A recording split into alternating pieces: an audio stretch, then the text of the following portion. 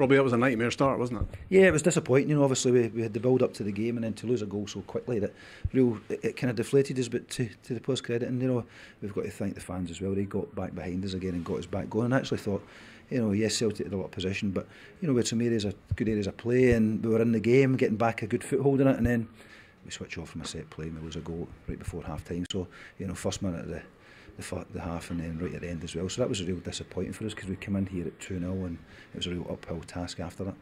Joe Hart made a big save, which was probably a big moment as well, because had you got it to 1-1, who knows where it might have gone from there. Yeah, like I say, I thought we recovered well. You know, I thought we got a foothold back in the game and we got some opportunities, and yeah, key moments like that didn't happen for us today. But you know, you've got to credit Celtic as well. I thought they played very well. I thought they sorted the game, good experience at the right times. You know, started well, finished the half well, and then obviously the third goal takes them away from us.